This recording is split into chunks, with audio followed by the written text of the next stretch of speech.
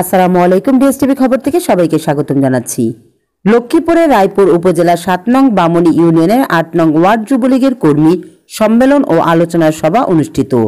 শুক্রবার বিকেলে ইউনিয়নের পশ্চিম সাগরদী সরকারি প্রাথমিক বিদ্যালয়ের মাঠ প্রাঙ্গণে এই সম্মেলন ও আলোচনা ৮ নং ওয়ার্ড যুবলীগের সাবেক সভাপতি সুমন হোসেনের সভাপতিত্বে ইউনিয়ন যুবলীগের যুগ্ম আহ্বায়ক নূর আলম নিজের সঞ্চালনায়। এতে প্রধান অতিথি হিসেবে উপস্থিত ছিলেন বামনী ইউনিয়ন আওয়ামী লীগের সভাপতি ও ইউপি চেয়ারম্যান তোফাজ্জল হোসেন মুন্সি।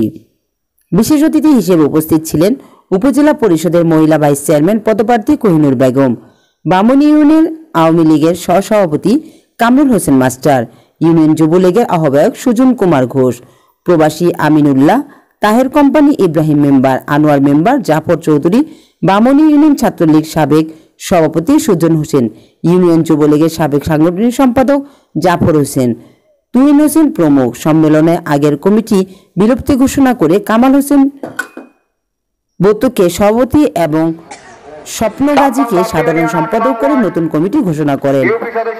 জয়নাল আবেদিন, লক্ষ্মীপুর প্রতিনিধি। দর্শক আমাদের সাথে থাকবেন, ডিএসটিভি খবরের সাথে থাকবেন। ধন্যবাদ।